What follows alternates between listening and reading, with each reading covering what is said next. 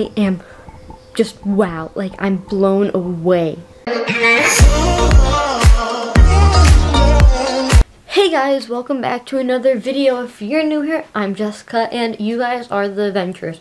Go like, subscribe, and turn your post notifications on so you get notified every time I post a new video. And today we are doing the rain photography outside because it rained today and I want to do some photography, so I'm making a video out of it. So before I go outside, I want to put my jacket on. No, let's just make this easy. Okay, there we go. Let's go head outside and take some pictures. So guys, now we are outside. It literally rained. I'm sorry for my exposure, it's terrible. But so it rained finally. Well, it rained yesterday too. But I found a puddle because, you know, for this you need a puddle. So if you can't find a puddle, find a puddle or just make one with like some water. So I will show you the puddle that I am going to be using. Why it has to be a puddle? Because you have to have a good amount of water when you step into it so the water can go up. And now I'm going to set up.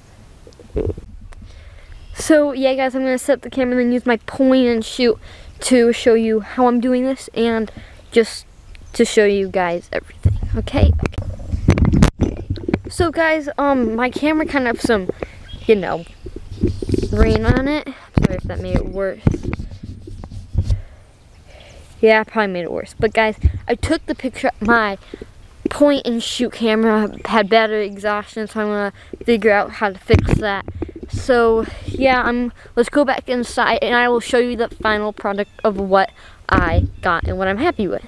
So guys, I'm looking at the pictures right now and I am just wow, like I'm blown away. Okay guys, so I'm really happy of how the pictures turned out. So here are the pictures. Surprisingly, on the first try, it worked perfectly for some reason. Like on the first try, usually that doesn't happen. Usually it takes a long time to get it, the picture like really perfect and what you want.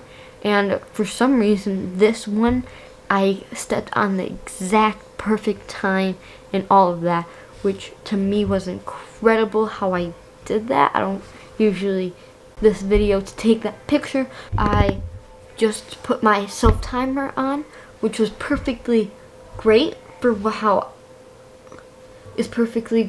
how I used it.